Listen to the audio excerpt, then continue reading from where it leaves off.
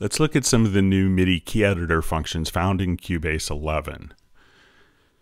Double-clicking on notes in previous versions would automatically launch the note expression editor, and this would allow for independent note-based MIDI controllers for particular instruments like the Hallian family, Pad Shop, and Retrolog, and other VST 3.5 instruments. If we wanted to change or toggle the behavior of that double clicking on a note, we could click on this icon here, and as we now double click on a note, the note will be deleted. If I wanted to undo that, we could also change this status via a key command under the note expression category, or just by going to note expression, and we could enable open note expression editor. So with one tool, such as our select tool, I can now hold down my Alt or Option key to draw a note in. I could split that note with my Alt or Option key with the select tool. I could resize the note. I could double click, all without changing a single tool. We've also wanted to simplify the process of entering in and editing MIDI CC data. We could choose to enter in the MIDI CC data in steps or ramps. So as I switch to my pencil tool, we can now just ramp up between different values like so. To change the curve between 2 points within a ramp, we could just adjust the center point and we could have our different Bezier curves. Copying MIDI CC data from one track to another track, let's say between two different string parts, where maybe we have a high strings in orange and a low strings in green. So if I wanted to switch back and forth between the two parts and copy the CC data from my high strings to the low strings, I can right click here, I'll select all the events, and I will copy.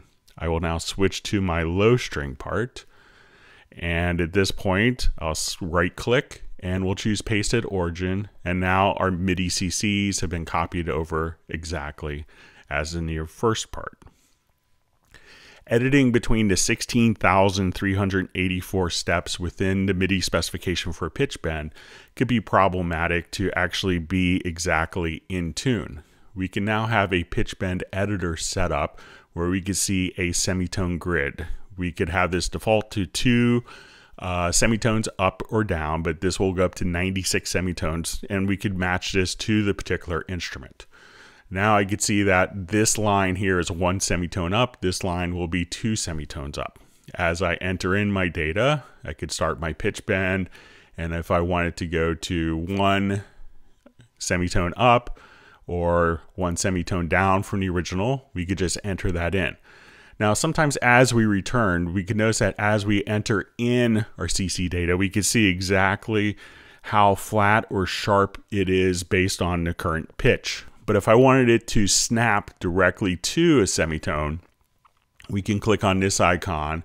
And at this point, I could just click roughly near, and it would automatically snap directly back to the semitone, and we could adjust our bends that easily.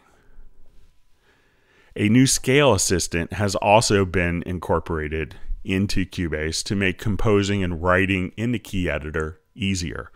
We could actually use the editor scale. The scale can also be derived directly from the chord track.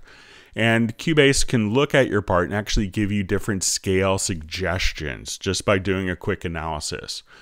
If you're writing music that's more based on modes, we could also see a number of different modes that will be available directly here. And if we needed to actually create our own custom scale, so let's say if I wanted to do something for the actual notes that could be triggered from an actual harp, or if I wanted to set up a custom scale for like a Bartok half diminished scale, we could actually create our own custom scale as well.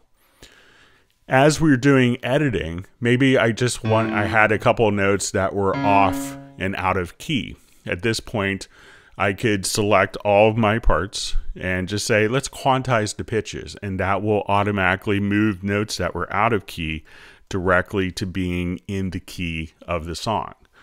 We could also do our snap pitch editing. So as I do edits, this will only snap to notes that are going to be within the defined scale. And there's also a snap live input, and this is a really handy feature. So let's say if I wanted to do a harp glissando and I've set up a custom scale, I could put this into like a step entry mode.